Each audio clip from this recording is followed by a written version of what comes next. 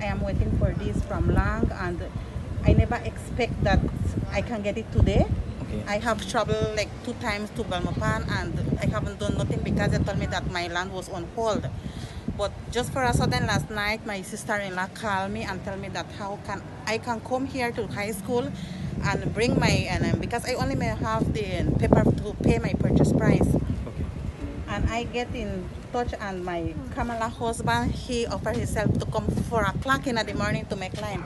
Thanks God we did it, and I get it, and I'm thankful with everybody for helping me. I want to inquire and be sure of what's happening with the lands, especially the lands up north.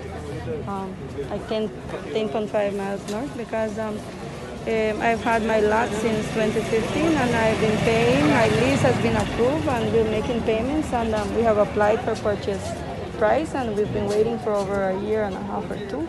So we want to make sure that these papers are still legit, because we see newcomers coming around that, well, they just recently in March and April received lands, and it's impossible that the lots around us be given to these newcomers for the fact that I know these lots were given 6 to 7 years ago. So a lot of my neighbors seem to have many confusion whether their land is still theirs or not.